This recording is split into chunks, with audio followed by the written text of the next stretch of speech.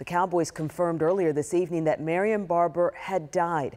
Jonah Javad is here with the latest on the investigation. Jonah, this is so sad. He was a fan favorite for many. Yeah, for many. And this was startling and stunning, especially to those who knew him best. I'm sure for everyone. We were all shocked by the news when we heard about it this afternoon. Marion Barber's death, we're still awaiting the details regarding what happened today in Frisco. We do know that police found Barber in his apartment during a welfare check, though the cause of death right now is unknown.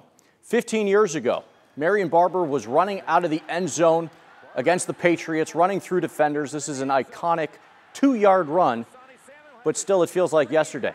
This was back in 2007. He went on to make the Pro Bowl that year. His running style was like Marshawn Lynch before Marshawn Lynch, a combination of size and power. It made him a great complement to Julius Jones. Barber spent 7 years in the NFL, the first 6 with the Cowboys, before retiring in 2011. Barber had a few run-ins with the law since then, including a 2019 arrest for criminal mischief.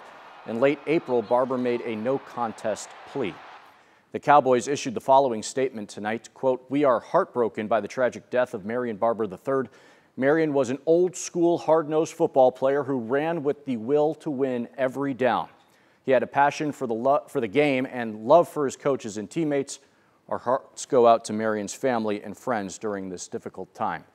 According to a source close to Marion Barber, the former Cowboy kept a tight inner circle and was not very close with his former Cowboys teammates.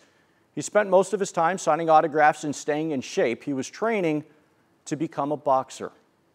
Marion Barber was 38.